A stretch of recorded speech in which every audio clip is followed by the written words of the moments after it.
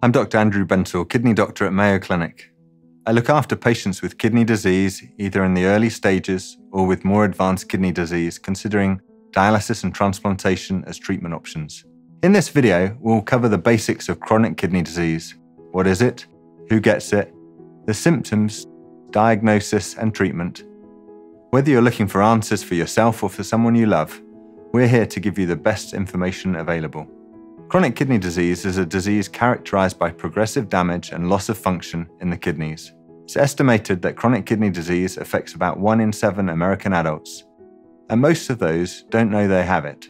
Before we get into the disease itself, let's talk a little bit about the kidneys and what they do. Our kidneys play many important roles keeping our bodies in balance.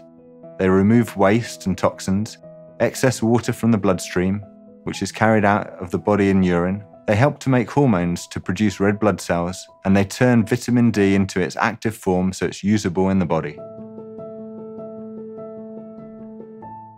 There are quite a few things that can cause or put you at higher risk for chronic kidney disease. Some of them are not things that can be avoided. Your risk is simply higher if you have a family history of certain genetic conditions like polycystic kidney disease, or some autoimmune diseases like lupus or IgA nephropathy. Defects in the kidney structure can also cause your kidneys to fail, and you have an increased risk as you get older. Sometimes, other common medical conditions can increase your risk. Diabetes is the most common cause of kidney disease, both type 1 and type 2 diabetes.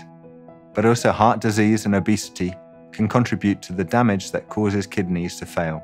Urinary tract issues and inflammation in different parts of the kidney can also lead to long-term functional decline. There are things that are more under our control. Heavy or long-term use of certain medications, even those that are common over the counter. Smoking can also be a contributing factor to chronic kidney disease. Often, there are no outward signs in the earlier stages of chronic kidney disease, which is grouped into stages 1 through 5. Generally, earlier stages are known as 1 to 3. And as kidney disease progresses, you may notice the following symptoms: nausea and vomiting, muscle cramps, loss of appetite, swelling of your feet and ankles, dry, itchy skin, shortness of breath, trouble sleeping, urinating either too much or too little.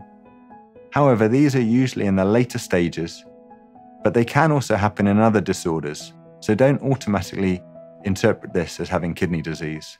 But if you're experiencing anything that concerns you, you should make an appointment with your doctor. Even before any symptoms appear, routine blood work can indicate that you might be in the early stages of chronic kidney disease. And the earlier it's detected, the easier it is to treat. This is why regular checkups with your doctor are important. If your doctor suspects the onset of chronic kidney disease, they may schedule a variety of other tests. They may also refer you to a kidney specialist, a nephrologist like myself. Urine tests can reveal abnormalities and give clues to the underlying cause of the chronic kidney disease, and this can also help to determine the underlying issues. Various imaging tests like ultrasounds or CT scans can be done to help your doctor assess the size, the structure, as well as evaluate the visible damage, inflammation, or stones of your kidneys. And in some cases, a kidney biopsy may be necessary, and a small amount of tissue is taken with a needle and sent to the pathologist for further analysis. Treatment is determined by what is causing your kidneys to not function normally. Treating the cause is key, leading to reduced complications and slowing progression of kidney disease. For example, getting better blood pressure control, improved sugar control in diabetes, and reducing weight are often key interventions. However, existing damage is not usually reversible. In some conditions, treatment can reverse the cause of the disease, so seeking medical review is really important. Individual complications vary, but treatment might include high blood pressure medication, diuretics to reduce fluid and swelling, supplements to relieve anemia, statins to lower cholesterol, or medications to protect your bones and prevent blood vessel calcification. A lower protein diet may also be recommended. It reduces the amount of waste your kidneys need to filter from your blood. These can not only slow the damage of kidney disease, but make you feel better as well.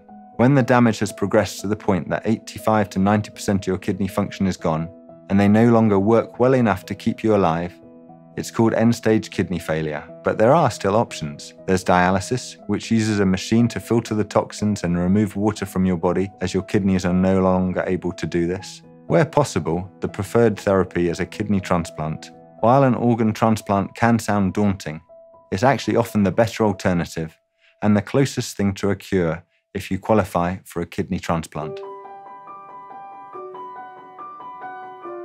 If you have kidney disease, there are lifestyle choices, namely quit smoking, consuming alcohol in moderation. If you're overweight or obese, then try to lose weight. Staying active and getting exercise can help not only with your weight, but fatigue and stress. If your condition allows, keep up with your routine, whether that's working, hobbies, social activities, or other things you enjoy. It can be helpful to talk to someone you trust, a friend or relative who's good at listening, or your doctor could also refer you to a therapist or social worker. It can also be helpful to find a support group and connect with people going through the same thing. Learning you have chronic kidney disease and learning how to live with it can be a challenge, but there are lots of ways to help you to be more comfortable for longer before more drastic measures are needed. And even then, there is plenty of hope.